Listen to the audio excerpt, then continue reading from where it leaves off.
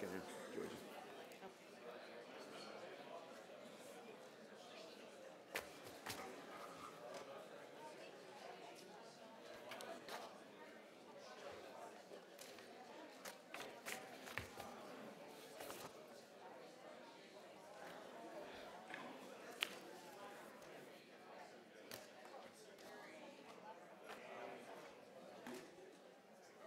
All right, good morning, everyone.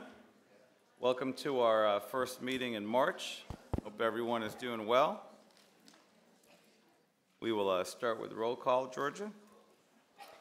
Mayor Brook, Here. Commissioner Sarah, Commissioner Vignola, Here. Commissioner Simmons, Present. Vice Mayor Carter, Present. City Manager Babinick, Here. City Attorney Hearn. Here. All right, if everyone would please rise. And please join us for a moment of silence with whatever is in your heart.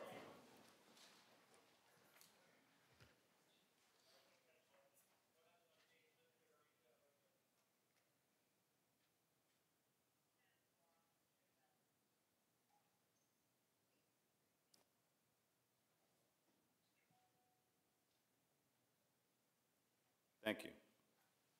Mike Moser, will you come on up and lead us in the pledge?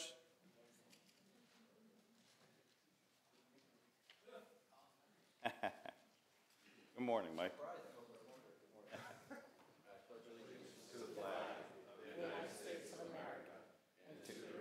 For which it stands, one nation, under God, indivisible, liberty and justice for all. Thank you very much. I have a T-shirt for you, but it's not here right now. All right, we've got some recognitions coming up. Vice Mayor, will you join me for the first one? Sure.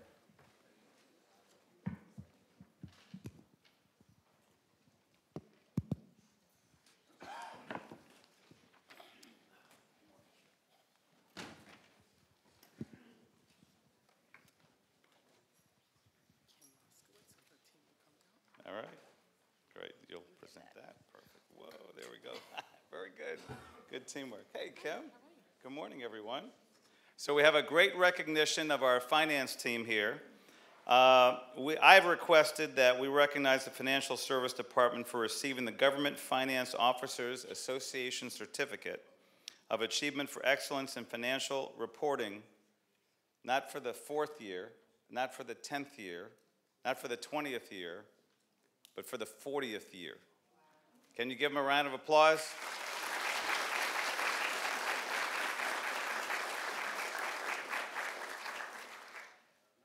The award is the highest form of recognition in the area of governmental accounting and financial reporting, and its attainment represents a significant accomplishment by our government and its management and this team before us. So I'm going to have Joy read this, present it to you, Kim, and if you can introduce your team. Okay? Government Finance Officers Association Certificate of Achievement for Excellence in Financial Reporting, presented to the City of Coral Springs, signed by the Executive Director and CEO. There isn't enough room on here for all those years.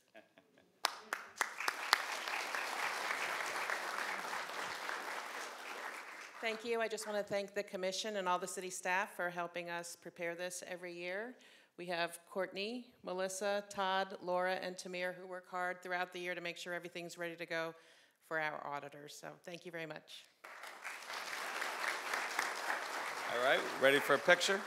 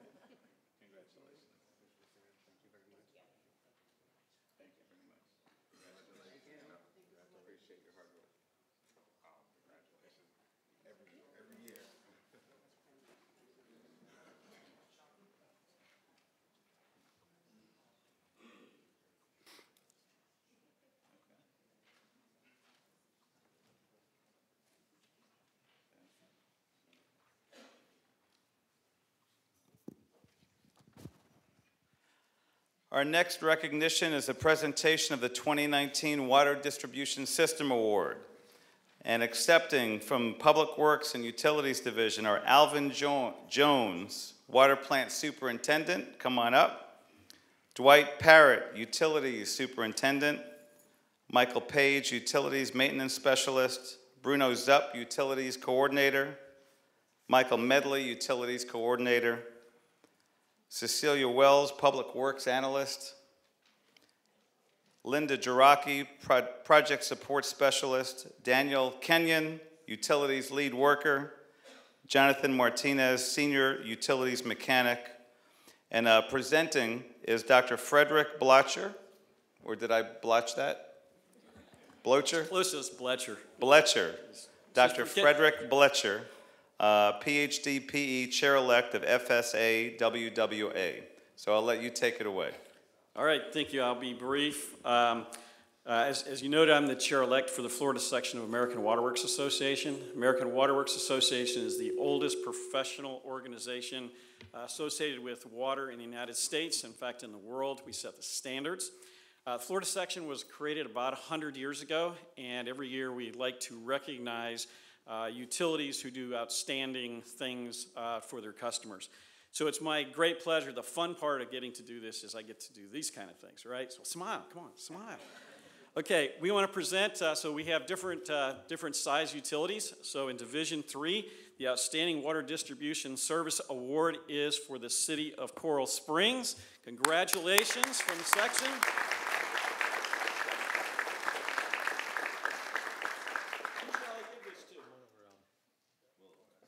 Somebody wants a picture right here. All right, yeah, you get to stay in the middle. All right. All right, so can we shift a little bit so we can get everybody in? Yeah, come around on this side. There we go.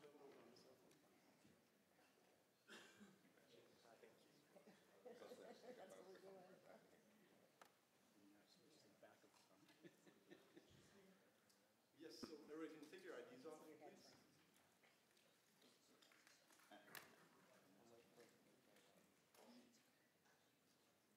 All right, big smiles. 3, 2, 1. One more. Great, thank you.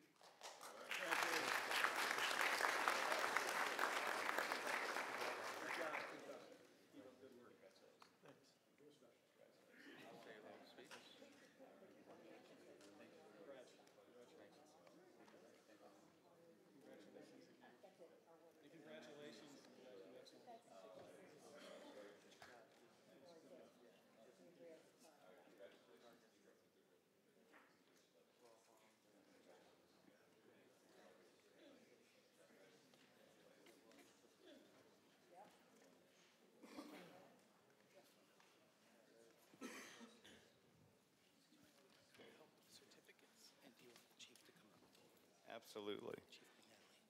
All right, Chief McNally, if you'll come on up and help me hand out these certificates. And Commissioner Simmons, would you like to join me, please? Chief Fry? Well, I'm gonna share a little bit first. But Steve, you come on up. And actually, Chris Bader, come on up. Come on up, Chris. So I'm going to share a little bit. I'm also going to bring down our city manager, who's the former fire chief, to share about this innovative concept that started as a concept and now is making such a difference across the country. So when the effect of cancer was evident with our members of the fire department, it became former Fire Chief Babinek's mission to find ways to improve health and safety. The apparatus team included 2 Coral Springs firefighters who had fought cancer, one of whom, Paul Pietrafeza, unfortunately lost his battle to cancer in November of 2016. If you've seen the video that was made, it's an incredible, moving video. And I so appreciate Karen's courage and support of her husband and being involved with our department, and Paul helping us lead the way in this clean cap concept. A clean cab apparatus is an apparatus designed to facilitate a clean, healthy, and safe environment by reducing the exposure to contaminants that are associated with occupational exposures that are found in firefighting activities. It's now known that the routes of exposure are not only through inhalation, but through dermal exposure and through ingestion. The committee members, many of which you see here, designed an apparatus that removed equipment that routinely goes into a fire from the interior of the cab to the exterior body of the apparatus. The overall goal is to reduce the exposure of contaminants that are proven to cause cancer amongst our firefighters. This design has gained worldwide attention. Every fire truck manufacturer, I have chills as I'm sharing this. It's awesome. Every fire truck manufacturer now offers a clean cab design. Articles were printed in fire service industry publications, and speaking engagement opportunities followed.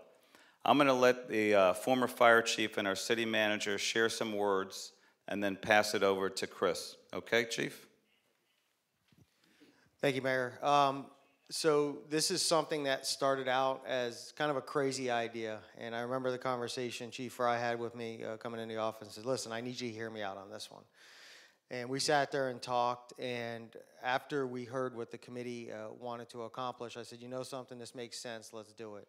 And we started working on it, and as we started working on it, the science really started to catch up, where the got a grant to start doing some studies, and while this was going on, we started to form our safety and health committees within the fire department. At the time, Captain Bader, now Chief Bader, Chief Whalen were kind of spearheading that for us. So everything started kind of coming together. I don't think anybody standing here thought this was going to turn into what it did. You know, Debbie sitting in the audience here, she can tell you she probably sends out 3 or 4 60-page packets a week to fire departments throughout the country, if not throughout the world, on what this concept means.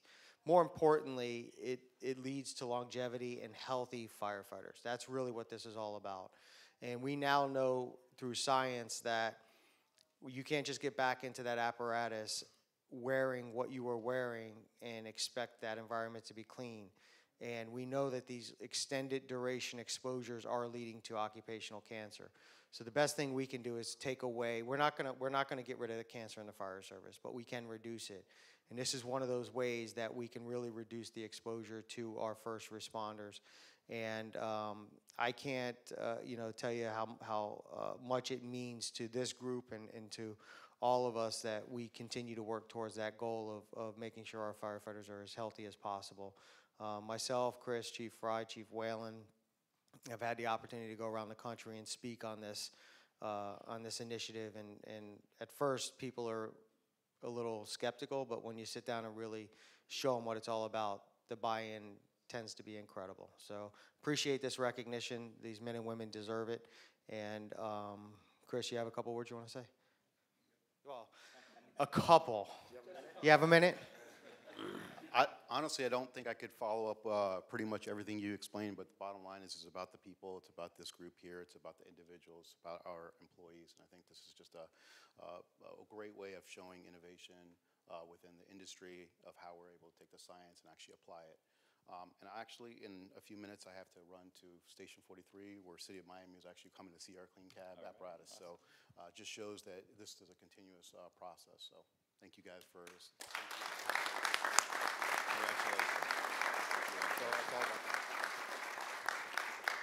And just real quick, I'd be remiss if I didn't recognize our city garage and our facility, our apparatus team. They do an incredible job, and when we started this initiative, we had older apparatus that needed to be retrofitted. These guys knocked them out of the park. They went back and changed the apparatus that were designed not as clean cab to clean cab.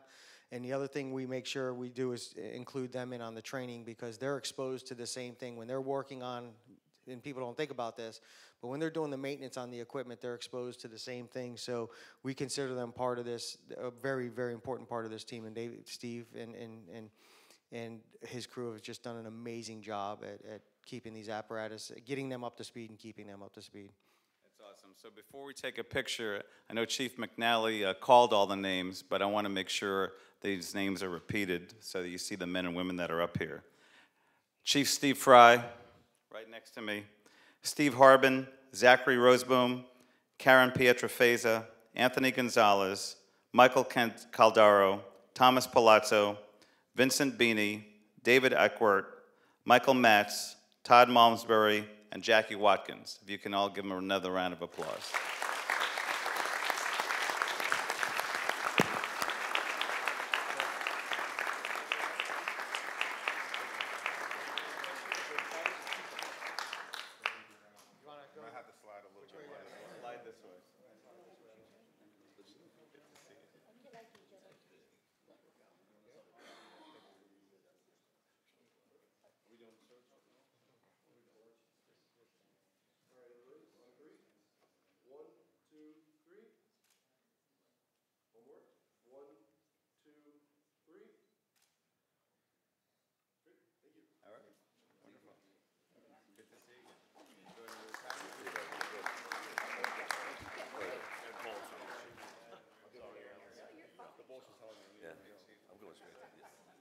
Something, let me know, it's all. Davey, how's your golf game? Are we gonna get on that letter? I'm ready. I know, I'm ready. New year. Maybe we should wait. Maybe we should wait. Oh, good. Yes. Yeah, good. Hey, congratulations, man. No problem, man. Michael, good job.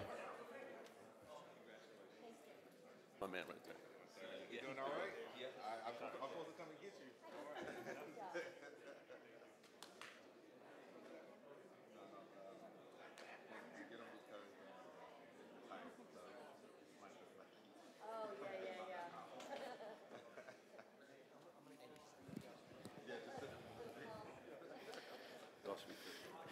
Every quarter, we take a moment to recognize our great employees, and we have lots of them in the city.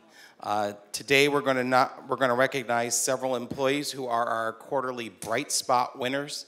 These employees were recognized by their peers for going above and beyond, and we're going to call them up. We have a few folks who are not able to attend today, but we're going to make an announcement of them as well. Linda Fernandez, Development Services. This side, I'll go this side. Samantha Fettner, Police Department, cannot attend today, but we want to make sure we recognize her. Seth Heitmeyer, Parks and Recreation, can't be here today, but we want to recognize him. Christine Parkinson, Communications and Marketing.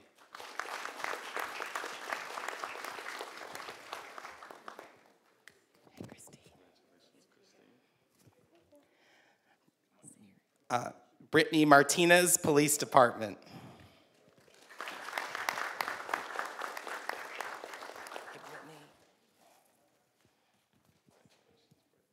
Kevin Morgan, Police Department.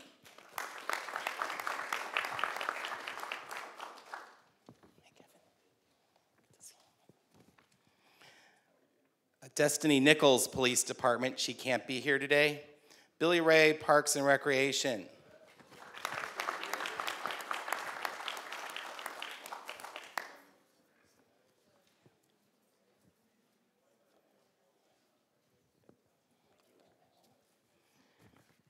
Justin Wall, Parks and Recreation.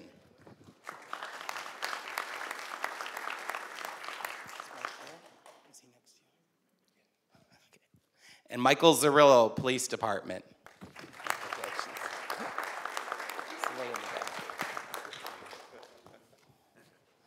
There you go with the Z's.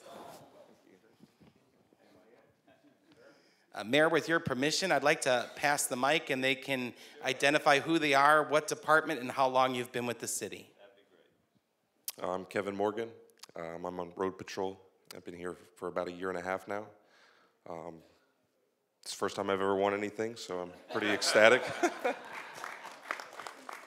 everyone. I'm Christine Parkinson. I've been with Communications and Marketing for 19 years. Linda Fernandez, Code Compliance. It'll be 13 years in July. Brittany Martinez, 911 telecommunicator, been dispatching for 5 months. Awesome. Bill Ray with Parks and Recreation, 39 years. Irrigation. Cody Wall, 1.5 years at the tennis center. Mike Zaria, been a road patrol officer for 6 years with the department and city. All right. All stars right here. Congratulations, everyone.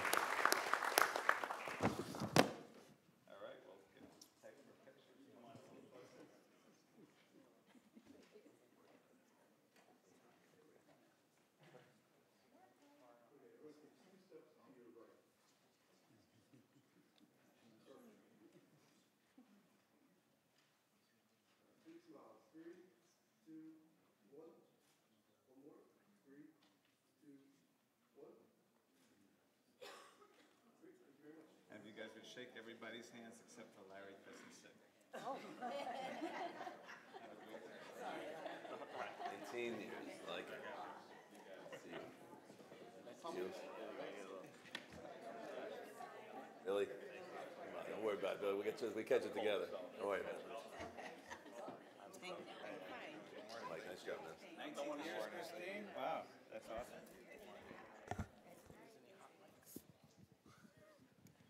Thank you, Dale.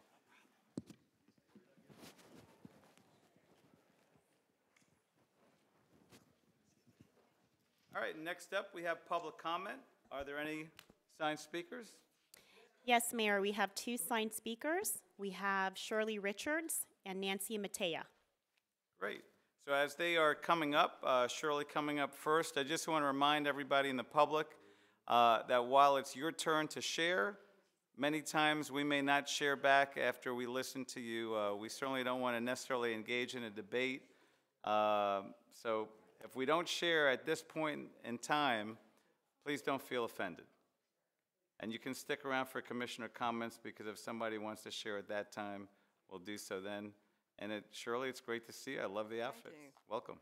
Shirley Richards, 5703 Northwest 109 Lane, Coral Springs. Dr. Deborah Weiss Dance Company, 980 North Federal Highway, Suite 110, Boca Raton, Florida. Welcome. Men their rights and nothing more. Women their rights and nothing less. Susan B. Anthony. The right of the citizens of the United States to vote shall not be denied or abridged by the United States or by any state on account of sex. The 19th Amendment to the Constitution of the United States. Women of South Florida, come and celebrate your 100th anniversary. If you vote, own property, are employed, or manage your own finances, you stand on the shoulders of many brave women who fought for 79 years to give you their future, the right to vote. On Sunday, March 22nd at 2 p.m., the Coral Springs Festival of the Arts will journey back in time with a living history reenactment of the suffragette fight for the vote, Voting Rights for Women, celebrating 100 years of women's suffrage by the Deborah Weiss Dance Company with guests Palm Beach State College, Phi Theta Kappa Honor Society. Bring your daughters and your granddaughters, your friends and sisters to say thank you to Susan B. Anthony, Elizabeth Cady Stanton, Sojourner Truth, Harriet Tubman, and thousands more. I wanted to thank the mayor and the city of Coral Springs for hosting the festival and for having us there. And as we come down the road toward the 2020 elections, I think we should remember the women's struggle because it came down to one vote in the state of Tennessee. Tennessee was the 36th state to ratify the amendment, which made it law. And it came down to Harry Byrne, the youngest legislator. He knows the story. He was 24, and his mother wrote him a note, and she said, "Dear Harry, if it comes down to your one vote, be a good boy and do the right thing. Help Mrs. Catt put the rat in ratification." And he changed his vote at the last hour, and it became law. So I hope that our piece inspires young people and people of all ages to exercise their right to vote. It is the foundation of our democracy, and I think in the last election it was sad, 46% of the general population and 50% of millennials stayed home. So we're hoping to galvanize people, and based on the primary so far, it looks like more people are turning out, so that's good news, right? We want everybody to vote and to take part in their community. Thank you. I hope to see you all there March 22nd. We sure do. Thank you for being here. Appreciate it.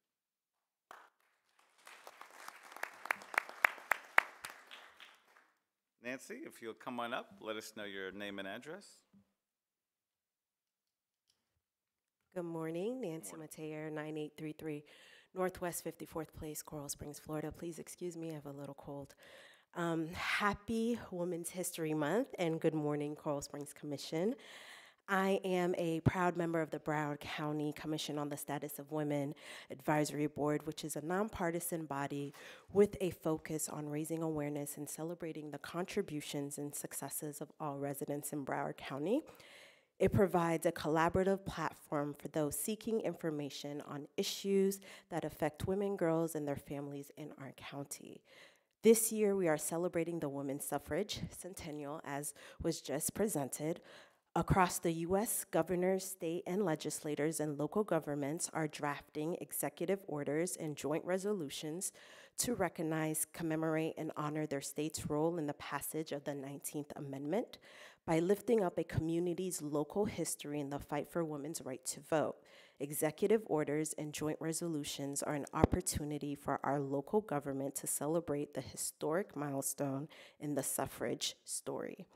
The Broward County Commission on the Status of Women wants to encourage passing and joint resolution to honor the milestone in American democracy.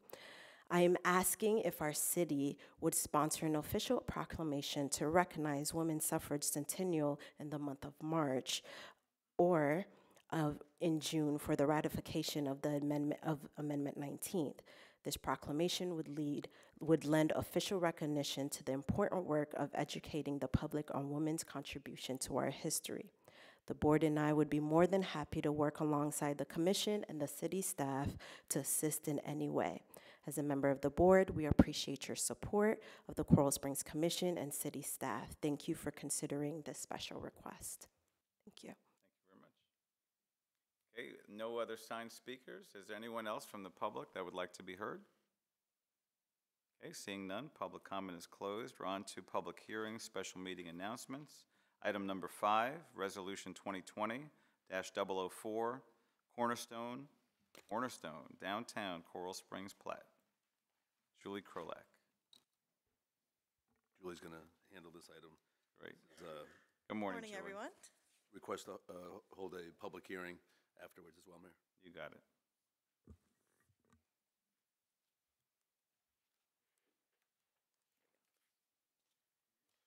So we're here for one more item for Cornerstone. I'm sure you all remember at last week's meeting, you approved the special exceptions for the overall project. So here before you today is the plat approval. For those who may not remember, the project's going to happen at the existing Financial Plaza building, which is just east of us here, at the southwest corner of University and Sample. The property right now is a little over 7 acres in size. I guess my time is up, so thank you. Time is up, Julie. And really the plat just lays out the parcels for development as well as things such as easements or non-vehicular lines and driveways, so that you get the basis and as well as looking at the parcel itself for concurrency at the county level. So you can see here the parcels are very similar to the north and south buildings you saw, as well as carving out a smaller piece, parcel C, for the hotel. The green that's surrounding the property are actually right-of-way dedications that they have. So as I mentioned, it's a little over 7 acres right now, and with the dedications, it'll be about 6.3 acres in size. So we are recommending approval. We do have a couple just cleanup conditions, such as vacating a couple easements that are there right now, as well as recording a master plan agreement for the cross-access and cross-parking for the development itself. With that, we're here for any questions. The applicant is here as well in case you have any questions of them. Okay, this is a public hearing. Would anybody from the public wish to be heard? Robert, you putting your hand up? You want to be heard? Mayor, while Robert's coming up, I'll just note that quasi-judicial portion of this hearing has been waived. Robert Fogel, 10991 Northwest 12th Drive, Coral Springs. Good morning, Robert. Good morning. I had previously mentioned to a few staff members and to a few commissioners about my feelings about this project. Number one is the tenant's garage. I honestly believe that it should be totally by itself, not in addition to the hotel. Number two is, and the reason being, if you live in a building, you don't want to be involved with, you want to be able to go up to your own place and not have to be involved in strangers or anybody else going in and out of your parking facility. The other thing is, I don't know if we ever talked about the security. You do have a high school across the street. We all know that the city high schools in this community has some problems. They are going to walk across the street, and they are going to infiltrate that whole shopping area. And I think security was not mentioned at all. The third thing, which I'm really disappointed in, is rental versus ownership. I've spoken to almost everybody on this board about how to reduce the amount of rental properties and increase the amount of ownership, because ownership is very important to the city of Coral Springs and all cities, to be honest with you. People take ownership in the cities and also in the educational system, because ownership means that they're bought in. They own the property and they want their children and the schools to improve. Those are very, very important issues. And the last thing is the kind of businesses that's going to be entertained in that shopping experience. That's very, very important. And that's really one of the reasons why I'm getting more and more involved in the city of Coral Springs, because I know that our businesses must make a profit in order to want to remain here and live here. And I think that's extremely important for the success of the city, is that we really get involved. And let's not forget about the deciduous trees putting up royal palms around this complex so that we can see who's in that shopping center. All right? Thank you very, very much. I appreciate it. Thank you, Robert. It's nice to see you here on a regular basis. I really do appreciate it. It's awesome. Would anybody else from the public wish to be heard? All right, seeing none, the public hearing is closed. And Mayor, the petitioner's here as well. Okay. Any questions for the petitioner? Okay, any questions of staff? May I hear a motion? Move to approve. Moved by Commissioner Vignola and seconded by Vice Mayor Carter. Any discussion? Yes. I want to say thank you to Robert for giving us, his suggestions and the things he's been thinking about. As you all know, we all want and respect public comment and input on these important matters. I will say personally for me, my mom did not have her first home until I was 10 years old. And so I lived in rental apartments for much of my life. And I attended public schools in the area, and I made honor roll and all kinds of things while I was there. And so also I want to let you all know that until the state allows us to work on inclusionary zoning and being able to do something with the prices of affordable housing and things like that, most people in South Florida can only afford possibly rental. People can't really afford homes that much anymore. Not to mention the millennial generation, home ownership within that generation is the lowest out of any other generation in this country's history.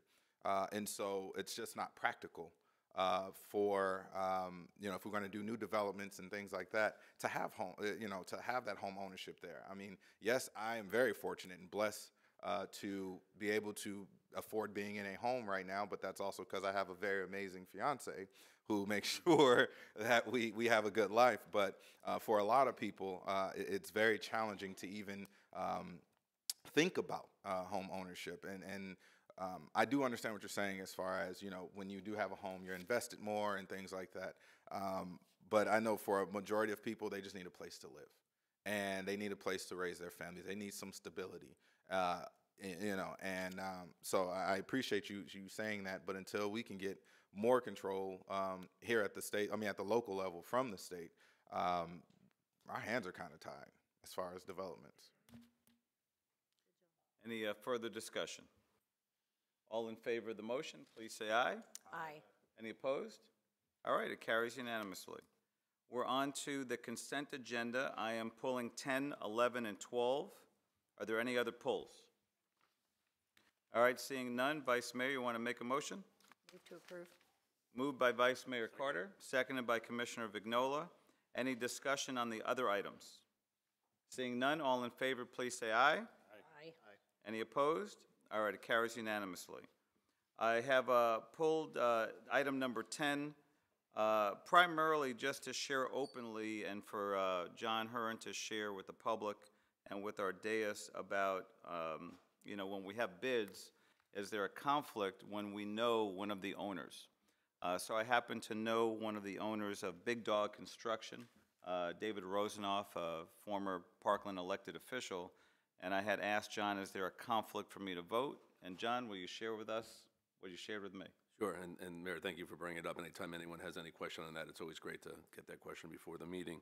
So under 287 of the Florida statutes, everyone up here has a duty to vote, and unless you have a pecuniary interest of some sort, you or your family member, there is no conflict and you have a duty to vote. You and I spoke a little bit about how that might work. So if you had a son or daughter that was at a small business and we were voting on giving them business, more than likely you're going to have a conflict. You're going to have to abstain from voting. But if you had a son or daughter that just had an entry-level job, let's say at General Electric or something, that would not be deemed a conflict because of the size of the business. So there is an analysis that goes through that. Having friends in a business does not qualify as a conflict unless you have some sort of business deal with them outside of that. You and I spoke about it. You do not, so your duty to vote remains. Okay. Thank you. May I entertain a motion on this item? Move forward. Moved by Commissioner Vignola. Seconded by Commissioner Simmons. Any discussion on item number 10? I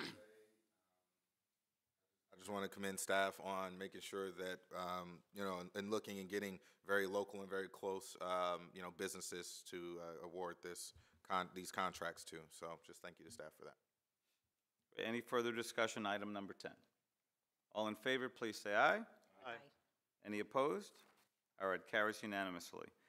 Next, I've pulled item number 11 to just highlight the sculpture on Sample and Art Walk. Julie, if you'll share with us a little bit. Sure, and if we could bring that PowerPoint back up, that'd be great.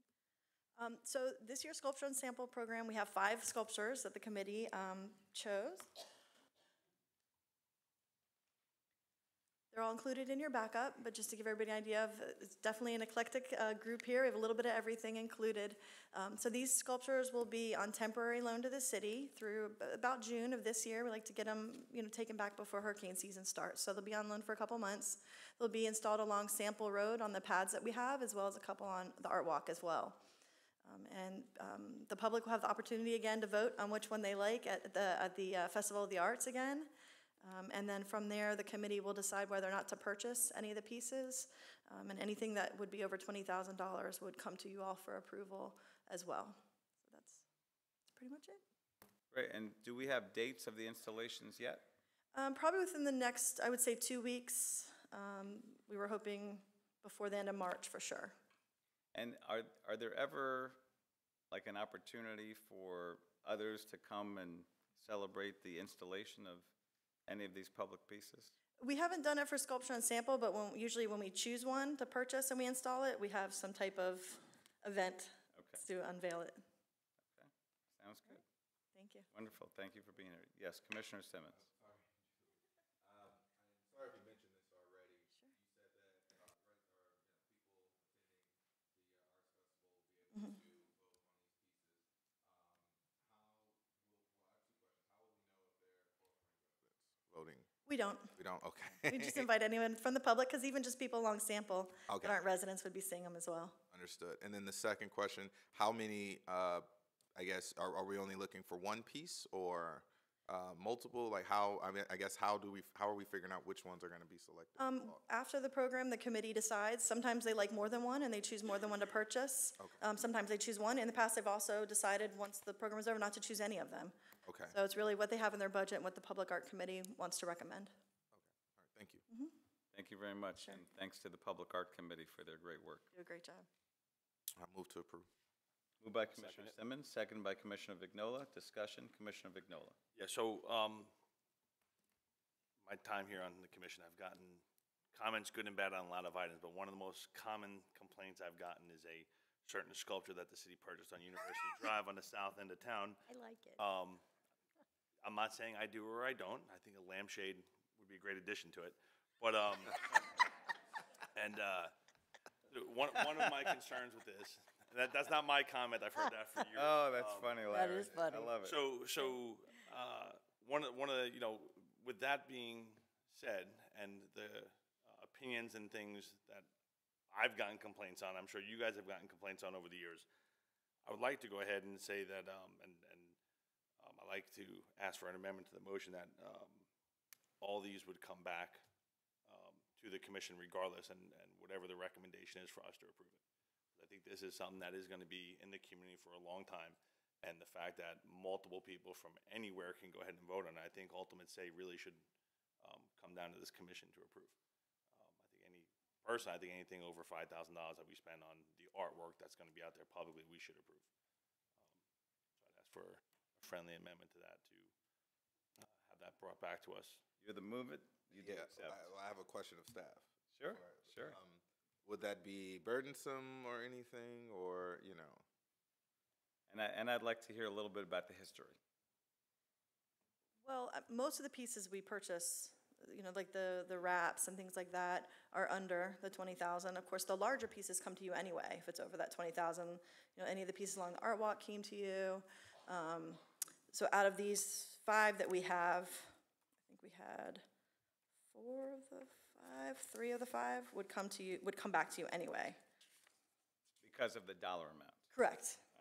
Well, I mean, I will say that, Commissioner Vignola, and to the rest of the commission, you know, I feel like it's the city, you know, not the city staff, but just the city outwardly or publicly, it's public face, functions better when we do kind of know what's going on. And so I don't see any harm in us just seeing what's coming, but I don't know, you know, if you're saying we need to vote on every single piece. I would say on the sculptures on sample, whatever those purchases are, we do it every other year. Usually there's one purchase every other year. It's not So not the rest of the city, just saying. not all the different things, but the things like this that will be here for a long time, that are significant pieces that will be seen throughout the community. And over the years, we've taken some of these pieces that the city's purchased and moved them around the city and things. And these are really permanent things. And, you know, the wraps, they're going to get changed over time and whatever. But this is something that's going to be permanent, and we'll hear about, including, well, I'm not getting into the other stuff. Well, So what I don't want to get into is Overriding. the Public Art Committee, right? If their job is to make those selections, and those are the people that we appoint to that committee to do that job, I don't want to get into the point where we're stepping over on what their mandate is. So I feel the same way as you do, Commissioner Simmons. That has never been what I wanted in the past when I served, and certainly not what I want now. I do appreciate, Commissioner Vignola, you having gotten so many comments. You know, we are the leaders of the city, so, you know, could we potentially do something different even about that piece of art however many years later? So I would suggest we kind of workshop that discussion, but it's still up to you whether you accept what Commissioner Vignola has said about these pieces of art coming back to us to amend your motion. I will not accept a friendly amendment. Okay. But I hope that we can workshop and talk about this. Well, yeah, we'll definitely add it to the workshop calendar to talk about. And I do believe there's either a policy or ordinance that was approved by the commission that governs the expenditures. I recall that too. Yeah, so we would have to look at that as well. Okay. And I really do appreciate where you're coming from, Larry, truly. Good discussion. So it's not accepted, the motion still stands. Any further discussion on the motion? How soon do you want to see that come back to you? Since these pieces are going to be, Julie, these are going to be up until about June. So as long as it's before that, we should be good. Okay. Yeah, sounds good. Before then, sure. Okay, any further discussion? All in favor, please say aye. Aye. Any opposed? All right, carries unanimously. Next is item number 12. We have President Connie Shives here from Coral Gardens 2. This is the 131st Neighborhood Partnership Program grant on the total of $1,706. And Connie, if you'd like to share a few words with us, we'd love to hear from you. Yes, I first would like to thank you guys for making these grants available to homeowners or condos. It's very helpful because, you know, every dollar counts to all of us. I especially like to thank Jackie Foster for making me aware of this grant policy, and to Alex here for helping get all the paperwork done properly and put through in the way that it needs to be, and doing some background work that needed to be done that I wasn't able to do. So he was very helpful through this whole thing, so I really appreciate it very much. All of our homeowners in our condo association appreciate it. Whether they're aware of it or not, it's saving them money. So I want to thank you all for the opportunity to have this grant. It's our pleasure, and thank you for your partnership with us. We love that. Alex, did you want to say a few words? Not too much, other than thank you to Connie. When I first came on, this application had been received, so it did take us, close to the process of 10 months, which was fairly long to get it done. It usually doesn't take us that kind of time frame, but the community and Connie were both great, very patient. We're happy to help. Also, just a quick note, as I was coming in here, totaling up the amount that the city and neighborhoods have contributed to the NPP program, we're closing in on $1 million. So somewhere we're at $985,000 total. So I think a couple of months from now, maybe a couple of years from now, we'll have a pretty good celebration for once we cross that $1 million mark. Great, wonderful. Thank you, Alex. Thank you, Jackie. All right, may I entertain a motion to approve item number 12? Move to approve. Second. By Commissioner Vignola, seconded by Vice Mayor Carter. Any discussion? All in favor, please say aye. Aye. All right, carries unanimously. Congratulations. We are now on to policy formation and direction. Item number 16, ordinance 2020-016. 105, sorry. This is an ordinance of the City Commission of the City of Coral Springs, Florida, amending Section 11-11 of the Code of Ordinances entitled Noise Disturbances in order to delete a conflicting application fee, providing for conflict, providing for severability, providing for codification, providing for an effective date. We had first reading on this in public hearing. This is second reading, and this is just aligning the fees so they're not inconsistent. Morning, Chief. Morning. I'm just here if you have any questions. I know Sure. this is the second reading, and but if you have any questions, I'm here to answer them. Okay. Any questions for our chief? Seeing none, will I hear a motion? Moved by Commissioner Vignola, seconded by Commissioner Sarah. He finally got in there. Discussion, Commissioner Simmons? Okay, all in favor, please say aye. Aye. All right, carries unanimously. Thank you, everyone. Next is our CAFRA and item number 17. As Kim comes up, Mayor, I just want to really acknowledge Kim and her staff for the great work that they do and was done on this report. I had a chance to meet with our auditors, and they could not say enough about staff's just response to questions and information and how organized everything was. So, gentlemen, I appreciate the work that you do and working with our staff. Kim, great job. Thank you. I just want to thank you again for recognizing our award for the 2018 CAFR. Today, we are presenting for you to accept our 2019 CAFR, and we have Brett Friedman and Anil Harris from RSM to do a presentation and answer any of your questions. Thank you, Kim. Good morning, everybody. It's our pleasure to be here. My name again is Brett Friedman. I'm a partner with RSM, and with me is Anil Harris, the senior manager on the job. You should have received two documents. The small one, which is the report to the Honorable Mayor and members of the City Commission, walks us through certain required communications. The much larger one is prepared by your staff, who, as I said, they do an outstanding job. Just for perspective, we work with a lot of governments all throughout the state of Florida, and this city is always one of the first ones to complete their audit, and that's because of how efficient they are in providing the information and getting this document done. So just to start first on the required communication, if I turn your attention to page 1, just going to walk through some required items. The first one is that we did the audit in accordance with generally accepted auditing standards. government auditing standards, and our arrangement letter with the city, which was dated July 18, 2019. At the beginning of the audit, we provided this commission with a letter just kind of outlining the scope and timing of the audit. Most important there is, again, due to the support from the team, we are here at the meeting that we had intended to be at, so clearly everything got completed timely. As far as accounting policies, we normally like to bring your attention to that because that's the area where there's a lot of cash in, cash out into the city, but it's in your policies and more specifically in the estimates where there can be potential manipulation by management, so it's a key focus for us. The first one is in the current year, there were no new accounting policies that were put in place, none that lacked proper authoritative guidance, no new GASB policies. There will be some coming in the future, but current year, nothing significant to affect the city. Also importantly, we did not identify any significant or unusual transactions, things that lacked proper authoritative guidance in accordance with generally accepted accounting principles. There were no audit adjustments to the original trial balance.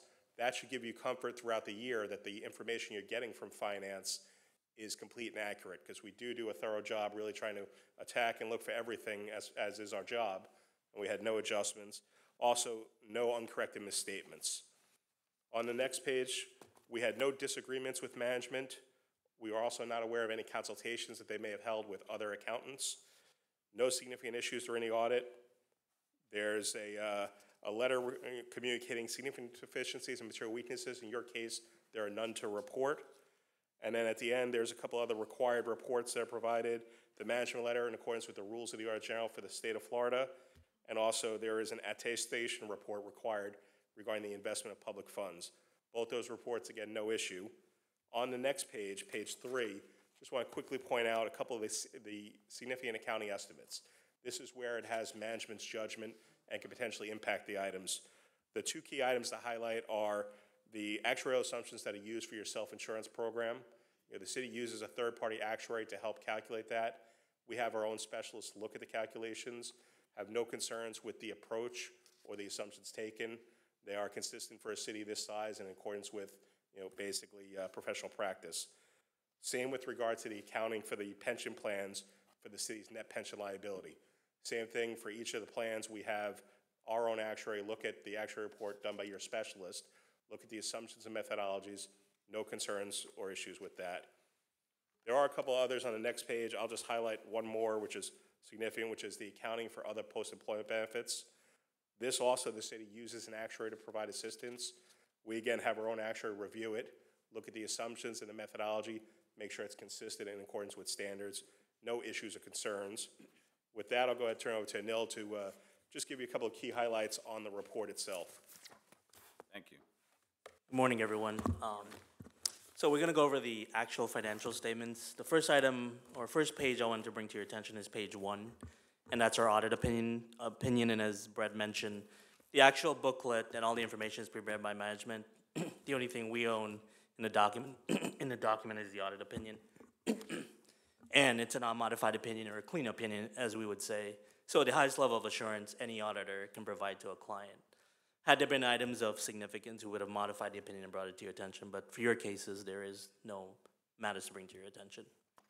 The next section is pages 4 through 19.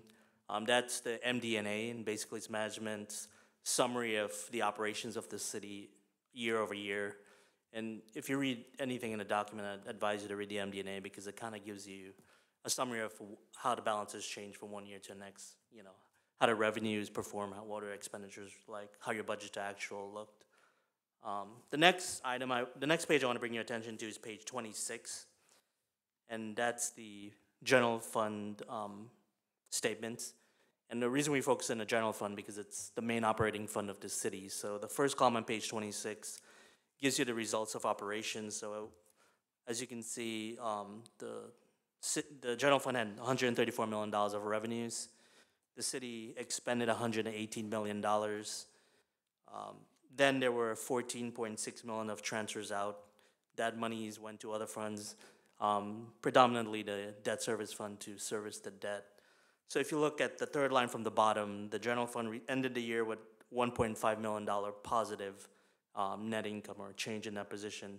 And basically what that means is that your revenues and all your expenses and transfers out, the revenues are more than those amounts. So you had a positive results. And the city ended the year with a $29 million fund balance. Also want to take you back to page 24, which gives you the balance sheet for the general fund. And what mostly we focus on is the fund balance, or the end of the bottom part of the statement. So at the end of the year, the city ended with a $29 million fund balance, and that's about 25% of general fund expenditures, which is very healthy. But one thing to bring to your attention and keep in mind going forward is the unassigned, which you look at the bottom part of the statement. All the fund balances have been assigned for, whether it's stabilization or future projects. So going forward, you want to pay attention to that and make sure you kind of build that unassigned area as a reserve, basically. The second section I want to bring your attention to is the tab that says single audit. And pages 164 to 172 is basically our reports on compliance, one being internal controls over financial reporting and the city's compliance with its grant programs. All of these reports, again, are unmodified opinions. There are no findings or no items to bring to your attention. Looking at page 168, the city expended $4 million of federal grant monies. And on page 169, $862,000 of state grants. We tested those programs or major programs and noted no findings or recommendations, and basically that means that the city complied with the requirements of those programs. And with that, we'll take any questions you have. Great, any questions? Yes. Could you go back and talk a little bit more about you said you wanted us to keep our eye on the unassigned special reserves? Yeah, that's on page 24. So currently, if you look at your committed balances and assigned, it's about, if you sum it up, it's about 25% of your general fund expenditures, which is healthy. Most entities want to be in that area of 20 to 25% reserves. The unassigned just means that even though you can tap into the committed balances and the assigned, it just means that you've basically assigned all the fund balance for future projects or other purposes. As part of just normal governance and budgeting, going forward, you would want to, and any entity would want to build that unassigned, meaning that's just excess reserves in addition to the normal reserves that you would have. Thank you. Yep. Any other questions? Okay, you classified on page 4, 982,000 as non-spendable. What does that mean, and where does that money go? Non-spendable means that it's either you've prepaid for an expenditure or you have inventories. So basically, even though it's an asset, it cannot be converted to cash for use. So the accounting requirements requires that, basically for that purpose, to let you know that it's not available for spending. Gotcha. Yep. Thank you. Any further questions? Motion to approve the report? Moved and seconded. Did you catch that? Seconded by Commissioner Sarah and moved by Commissioner Vignola. I got that wrong. And moved by Commissioner Simmons. Any discussion? All in favor, please say aye. Aye. Carries unanimously. Thank you. Thank you very much. Thank you, Kim. Because Commissioner Sarah has to leave a little bit early, we're going to pull up his portion of Commissioner comments. Yeah, I apologize, but I have a very important meeting at 10:45, and this is the first time, unfortunately, as a commissioner, I've had to do this, so I appreciate the indulgence. I just want to congratulate and thank staff that participated and organized Unplug on February 22nd. It was a very successful event. Once again, residents coming together, showing community, which is awesome. We want to continue that and look forward to future events. As far as the conversation around the workshop and Parks Master Plan, I'm excited about our future. I'm looking forward to working with the commission and moving that work. Want to congratulate the JP Taravella Drama team and also Miss Sessions on an outstanding performance of Seussical on Thursday. I appreciate the invite and really enjoyed the evening. I want to thank staff for putting together, and residents may not know this, but staff constantly is going through training here internally. And just most recently, we had a social media training, and the team did a phenomenal job. And I learned actually quite a bit, and I'm going to look forward to bringing some some ideas to a future conversation. Also, World Fest, for those of you that participated and organized, thanks for the invite, and I enjoyed the Sunday afternoon festivities. And if you ever need to get a hold of me, I can always be reached on my cell phone at 954-612-7114. If you would like to meet, we can coordinate something in the morning or in the afternoon. Thank you. Thank you, Commissioner. Okay, we're going back to the agenda. Next is item number 18, Parks Naming Committee, Rob Hunter. Good morning, Rob. Lori Sessions does a great job over there. She does. Amazing. We're just here to answer any questions that you have. I brought Lewis with me. He was actually a part of the process, so if you have any questions, he would be able to answer them more in depth than I would. So Mayor, on the parks naming, you see there were 4 items that were considered. 3 were recommended, and 1 was not recommended. So if you'd like to go into anything further, please let us know. Okay, any questions? All right, moved by Commissioner Vignola. Second. Second by Vice Mayor Carter. Any discussion? Yes. I just want to point out, as we go over this, this item is approve a community garden pathway to be named the Helena Ramsey Memorial Garden. Approve the police gun range to be named the Robert Behan Firearm Training Facility, and approve a lane at Mullins Park Pool to be named the Nicholas Dorette Memorial Lane. These are all awesome, and appreciate the hard work of the committee that recommended this over to us. Ditto. Any further discussion? Yeah, thank you for your efforts, Lou and Rob. All in favor, please say aye. Aye. All right, carries unanimously. Thank you, everyone. Next is an appointment to the Multicultural Advisory Committee of Reena Kapoor. Apparently, she was the only applicant to the Multicultural Committee. It's a request to appoint. I'd like to move it. Moved and seconded? Yes. I just wanted to move it. I know normally when it's not your committee, but I've known Rena a long time, and I think she'll be a good addition. So. All in. Good. Did you catch that, Georgia? That's seconded, yes. All right, any further discussion? All in favor, please say aye. Aye. All right, carries unanimously. We're moving on. We're on to commission communications. And we'll start from my right, Commissioner Vignola. Have a great day, Commissioner Sarah. Fine. Saturday, I had the honor and privilege to throw out the opening day pitch for Coral Springs American Little League for the 10th year. It's one of my favorite things I get to do, because I spent most of my childhood growing up there, as Deputy Chief McKeon would attest to, as both his parents and my parents served on the board there for many years and spent almost every night there for majority of the year. So that was a nice event, and the lighting and everything. I had a lot of comments about how much better the park is with the lighting improvements and things. We had the fire awards earlier this week. Former chief, current chief, great job. It's always wonderful to be reminded of all the amazing stories that come out that, as residents, sometimes you do take for granted. You know, the fact that our public safety officials on both sides do such an amazing job. We're very fortunate here in this community.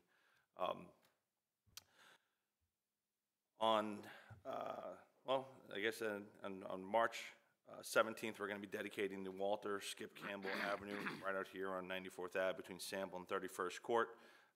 That's 10 a.m. St. Patrick's Day.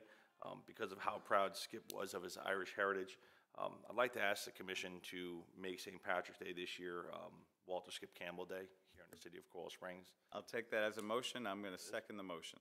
Any discussion on the motion? It's a wonderful idea. Great idea. All in favor, please say aye. Aye. All right, carries unanimously. Awesome, thank you. Thank you very much for that. Miss Skip. My office hours this month will be moved to March 24th at noon at Pasquale's on Royal Palm. If anyone would like to meet with me or discuss any item, you can always call me on my cell phone at 954-632-7544. Thank you, Mayor. Great, thank you very much. Commissioner Simmons. Yeah, I want to first echo Commissioner Sarah's comments about the staff putting together Unplugged and downtown, not downtown, but Innovate Downtown, I think that's the name. You know, I was not able to attend, but from the pictures and talking to the people and listening to their feedback, it, you know, just seems like you guys keep knocking it out the park. So at some point, you're going to get tired of hearing us say thank you and for all the work that you all are doing. The second thing, and I'll keep my comments short, I gotta, get comfortable soapbox time. Courage versus cowards. We live in a social media time where it's easier to be mean, disrespectful, rude, because you have a computer screen or a phone screen in front of you and you're not actually seeing the person who you are saying these things to in front of your face. I firmly believe, and maybe it's because I don't mind shying away from confrontation, that if these people were face-to-face with each other, they wouldn't say 75% of the things that they say.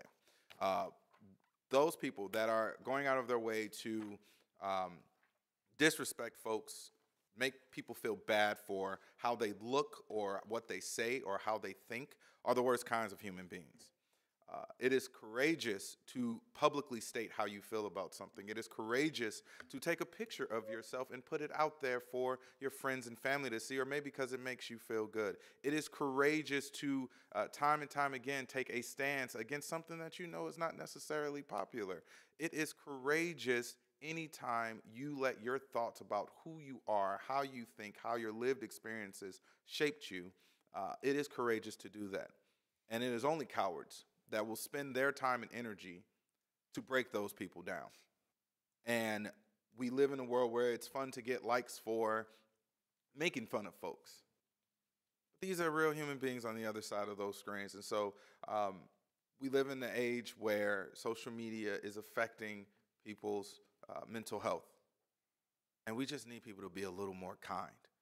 Love people for who they are. We are all uniquely us. All of us are individuals. And anytime someone goes out of their way to break those people down, you all of us, including myself, have a duty to try to shut that down. That's all I want to say. Thank you. And if anyone wants to reach out to me, my cell phone number is 954-871-1314. I'm not sure when my office hours are. I try my best to work on them with Luam, but once they get scheduled, you'll know and I'll know and we'll meet. So thank you. All right, Vice Mayor Carter. Thank you, Mr. Mayor. I also want to congratulate and thank all of the city employees. Near perfect financial reports, clean cab initiatives. It's just so much heart and soul goes into making our workplace so much better. Thank you. You do a great job. Want to invite everyone to join me Saturday morning at 7 a.m. at the center for our Peace Walk, where we will walk in peace at 7 a.m. That's this Saturday. And then my favorite event, what is it? The third weekend in March, the Coral Springs Festival of the Arts at the Walk. So that will be on Saturday. And come out on Sunday, just like Shirley said. There'll be a great performance honoring the Women's 19th Amendment. And wear white. Even though we don't look good in white, wear white. If you need to reach me, I'm at 954-998-4186 or joycarter@coralsprings.org. Thank you, Mr. Mayor. Thank you. So in today's moment of silence, I thought primarily of two people. I had a moment of silence in honor of Mayor Campbell, whose term I am concluding, and just very grateful for his leadership, his mentorship, his wisdom, his contributions to our community, and my heart continues to go out to his family. I have a picture of him every day when I'm at the mayor's office upstairs. I pay tribute to my predecessor and my friend, and I look forward to the dedication. Second person that I thought of in my heart is my mom. So many of you have heard that I lost my mom to suicide when I was 23 years old. This is my soapbox. I'm committed to eliminate the stigma associated with mental illness and associated with the need for mental help. I have been working with about 200 individuals in the community, many from Coral Springs, many from outside of Coral Springs. We have formed a not-for-profit. It's called the Mental Wellness Networking Alliance. The acronym is MWNA. We meet the first Wednesday of every month. We meet at 6 p.m. at Keller Williams at 3301 North University Drive. Suite 120. What's the suite? 120. Suite 120. Our vice mayor knows that because that's her real estate office. And that office has been made available for our community on a regular basis in an outstanding fashion. I can't tell Keller Williams and their leaders there and Scott Bagoon, who helped arrange it, enough thanks and appreciation. Because I want to share with you all a little bit of magic that is occurring in our community as our community comes together, again, not just in Coral Springs and Parkland, but surrounding areas here, to combat mental illness and change the dialogue. Because when you think about it, right, we all want wellness, right? And many of us may have associated mental illness, oh, that sounds bad, that sounds horrible, taboo. I know it because I lived it. I know it because that's how I lost my mom. I didn't know my mom was ill. She seemed a little bit down. I was at Tulane University in New Orleans. I grew up in New York City. Graduated May with my MBA. I'm the first person in my family to graduate from college, let alone from graduate school. My mom couldn't have been prouder. She seemed a little bit off, but I didn't have a clue. And about 6 weeks, 7 weeks after my graduation, happened to be the day after my first daughter was born, although I hadn't met my first daughter yet, that I lost my mom. And so the silence that so many people suffer in, the silence is a killer. So I am committed as Marcia's son, not in my official capacity as mayor. I'm committed as AJ's dad, as Aiden's poppy, as a friend in the community. I'm committed to eliminate the stigma. We have a website from MWNA. The website is eliminatethestigma.net. We regularly have anywhere from 50 to 75 people come and attend the meetings. Randall Cutter is typically there at our meetings. And the meetings are powerful. We have two primary goals. One is for suicide awareness and prevention. The other is to eliminate the stigma. The third goal, which wasn't an original goal, which is something that we are accomplishing in a manner, shape, form, it winds up being a support group. It's a support group of people that have lost people to suicide.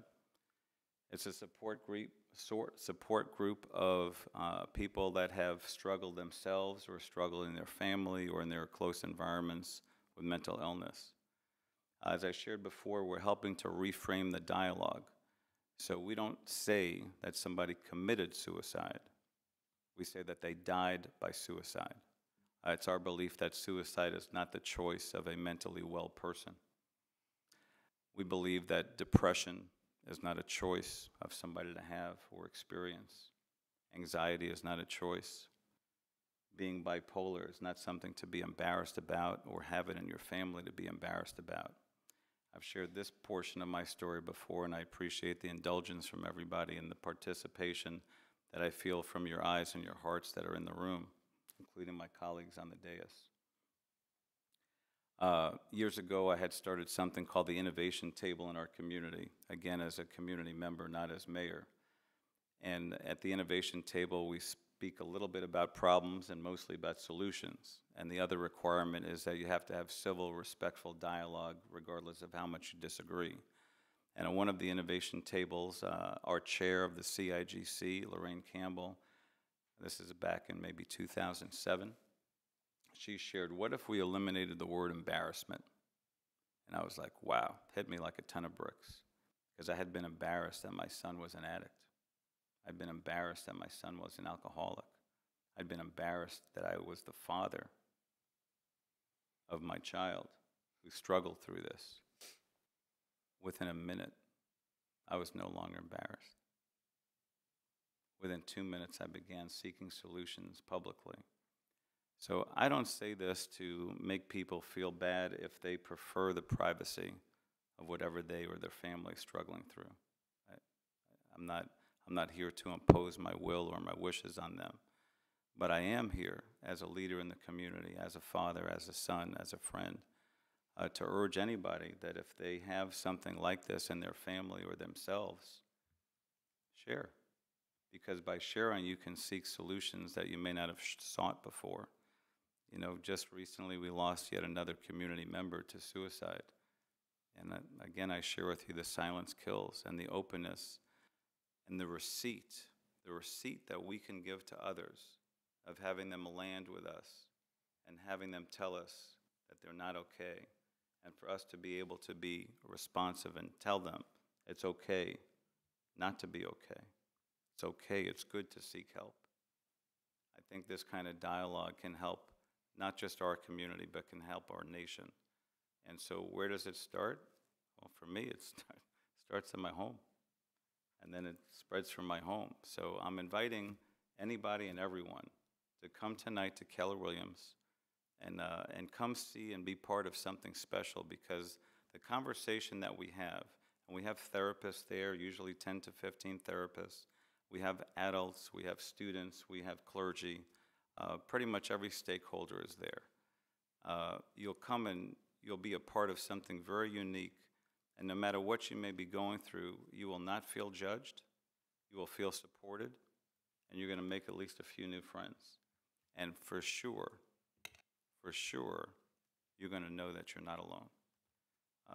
For me, it is such a pleasure to be, part of this dais and, have this soapbox about something that's personally so important to me.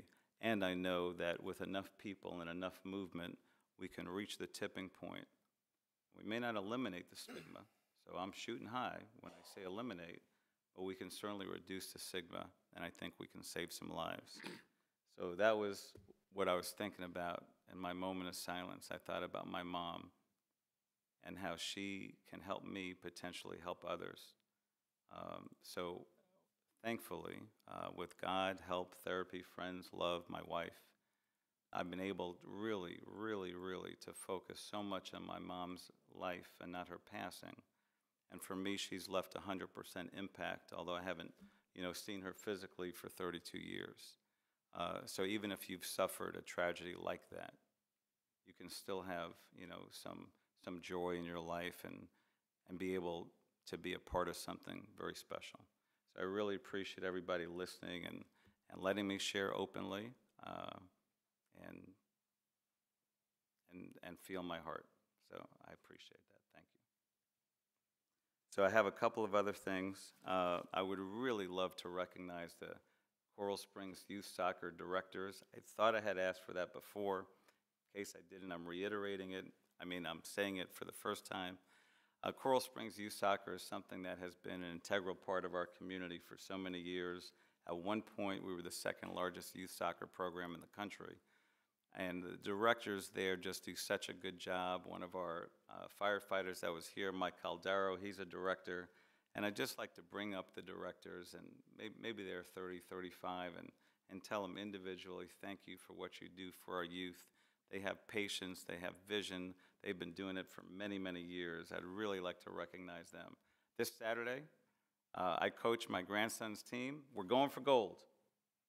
We won the last several games that we played, and we shoot for the championship game. And I can't tell you the joy I had years ago helping to raise my son through the program, and being able now to do it with my 11-year-old grandson. It's out of this world. So may I have your support to recognize CSUS directors? I didn't have it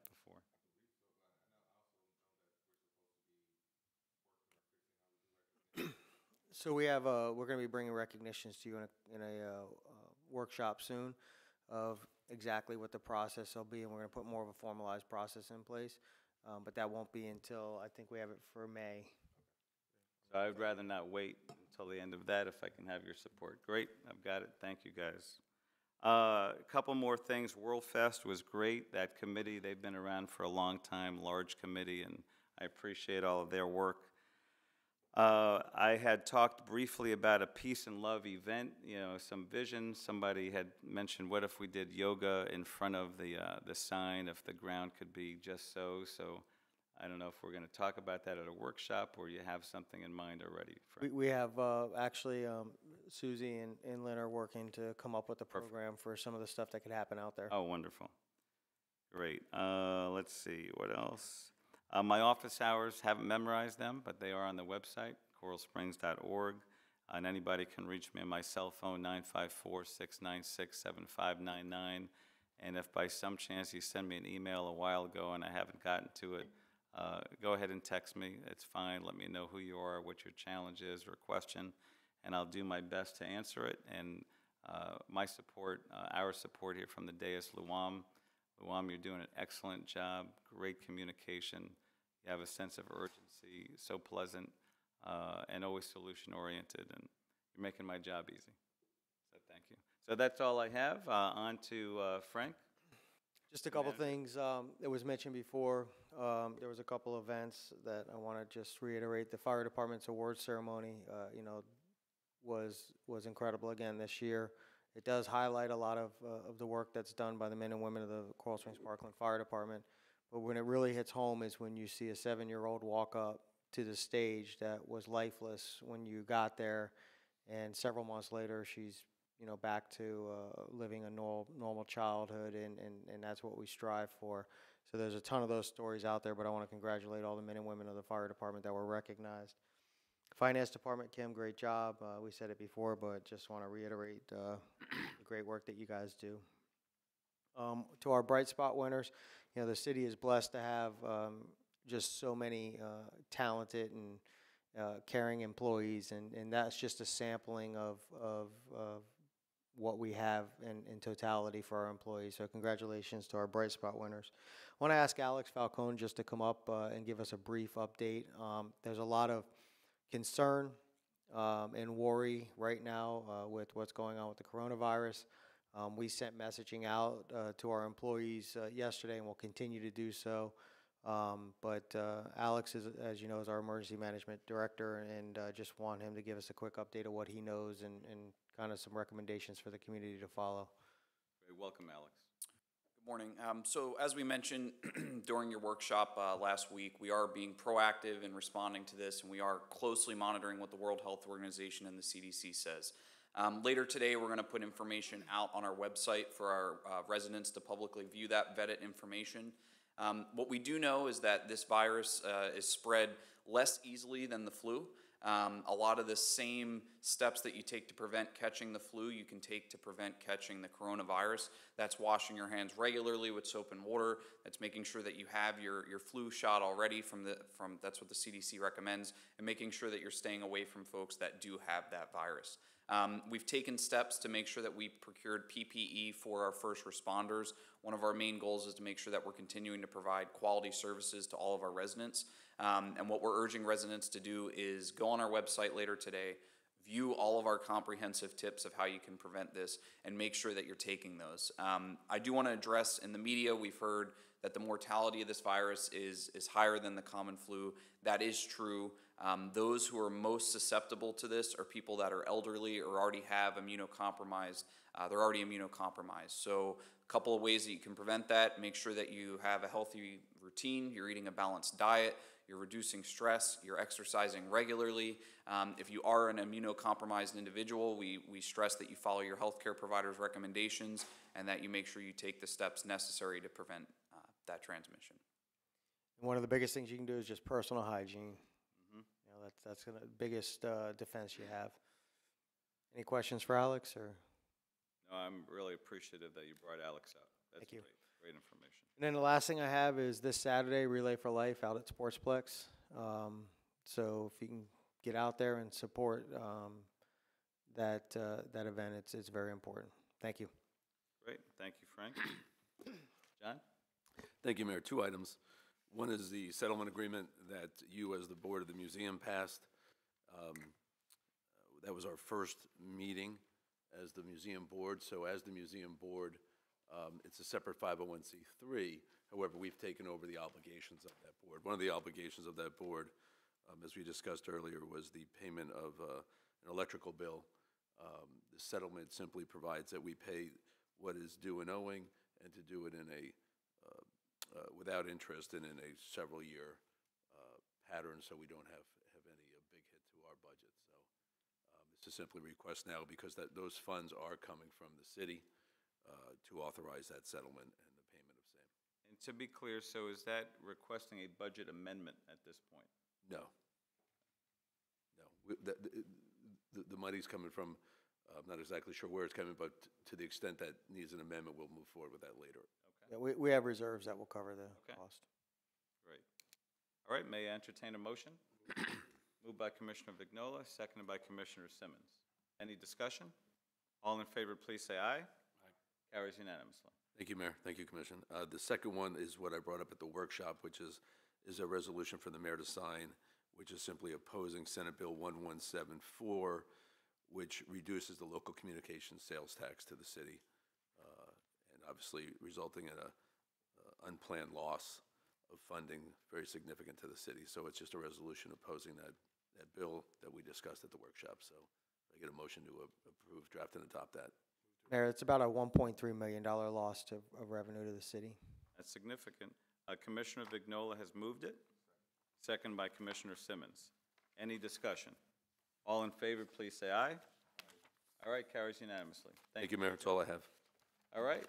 Yes, something else, Larry? Yeah, one more thing. For those that didn't see, Waste Management has now changed their mind on mixed paper, and they are not planning to cancel the recycling of mixed paper. They are not going to cancel. Okay, good to know. That's really, really great news for the city. Thank you for the update. We'll be bringing you to a workshop what we want to do with our recycling plan. We want to change things a little bit because we do have an opportunity to possibly be a little more diligent in the way we do recycling and making sure the proper thing is getting the proper cans. So you'll hear from our Public Works Director, Rich Mashad, shortly in a workshop on that. Is there a city in the country that's like known for their amazing recycling program, and maybe it's a municipality we can model? I'm just throwing it out there. Even if it might take time, because I believe our board is very, very environmental friendly, and if there's some vision that's out there that's already working, you know, maybe we can emulate. Right, so I would say the gold standard in Florida is really the Palm Beach County Solid Waste Authority. They have their own facility. They have their own recycling processing. Things are done in-house. But they have a two-sort system in Palm Beach County. So I live in Palm Beach County. I have a yellow and a blue bin. They're the guy still gets out of the truck, comes and empties the bin in his vehicle, and he gets to see what's in there before he empties it. When we went to single stream about 10 years ago, we moved to a cart system. Generally, we went to the cart system in 2014, but 10 years ago is when it started. And because you can't see what's in the cart and it's automated, you really have to, you get what you get. And that has resulted in some... You don't get upset. Well, you know, it does bother me that people aren't recycling right, and that's what our goal through this modified program is, to get people to recycle right. Marketing through Lynn and Paul have done a great job trying to have that soft approach to education. The contamination rate still goes up. We're about 36% countywide, about what we are in this city as well. So we've got to find a way to reduce that, and we've got a few ideas to share with you at the March workshop. Can I have a comment? Yes. I was on 441 yesterday and just stood out loud and clear, bus benches, and it said no plastic bags, or something about plastic bags not in your recycle bin. Exactly. That's the It had biggest the picture. contaminant we have right Yeah. now, and that does not go well through the sorting machines at the waste Saw it a management couple of facilities. times going So- up and down 441. So that makes me think, Frank, when one of us Nice is job. doing the commission message, you know, every month, if we can have it in our mind and Lynn can put something in as a reminder what else our citizens can do to eliminate contamination or reduce it. Yeah, and every time. we'll look at that after the workshop, because you're gonna we're actually going to, what we're proposing is a big change in the way we do it today, and we kind of have to, because Rich is right, the contamination rate is just ridiculous, and we're recycling for a reason, but we're not achieving that reason because of the contamination rates. Gotcha. Great. Thank you, Rich. Really appreciate it. Yes. Sorry, last thing. You know, I was sitting here thinking about it. It's a shame that Commissioner Sarah had to leave early for his meeting.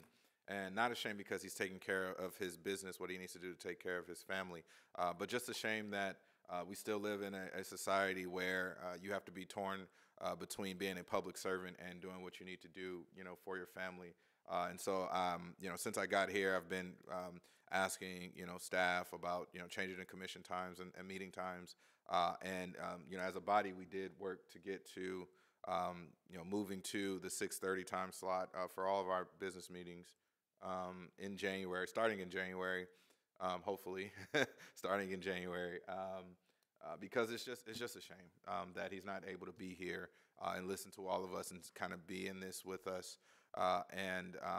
You know, I'm grateful that we'll continue to move forward and really rethinking about the people that we want to serve this community and how we're making room for all minds and thought processes to be able to serve this beautiful and wonderful city. So. And that is, we have that slated for January 21, and we have it slated to come to the commission over the summer to discuss and vote on to change the meeting times. Great. Thank you very much, everybody. Have a wonderful day. We are adjourned.